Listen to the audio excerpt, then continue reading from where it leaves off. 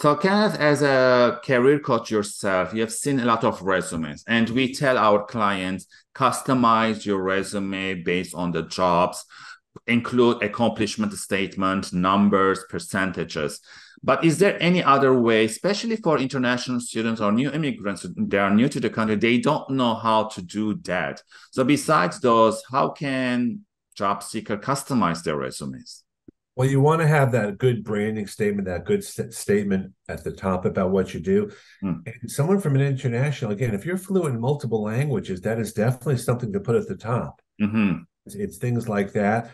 There are certain things you definitely want to think about from a skills perspective, having, let's say, a bunch of skills that are right after each other, because a recruiter looks at a resume in a certain way. They're going to Yeah. look at the branding statement, they're going to look at skills, the experience to some extent. Definitely put a link to your LinkedIn URL there. I highly Yeah. recommend that. Mm-hmm. If you have a portfolio of things, put a link to that there too, because that's the thing that people do a lot of. And if you're available for remote opportunities, put that down there because Yeah. again, they're mind readers.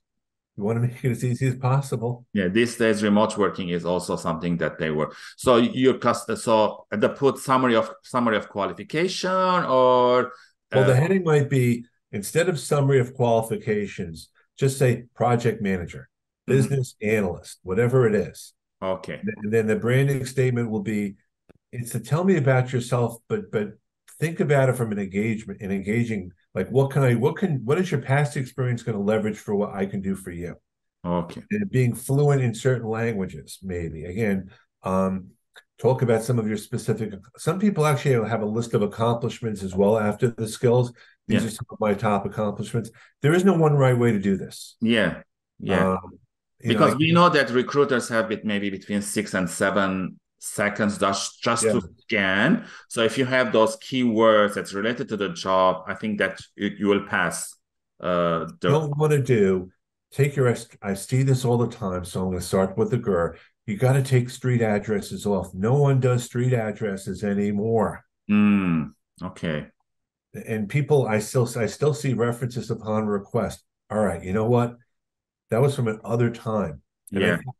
it's a little thing also like your email address. You got to have a good email Yeah, address. professional email It address. can't be a Yahoo or an AOL or a Hotmail or whatever it is. I recommend diplomatically create a separate job search email address just to do this. Yeah.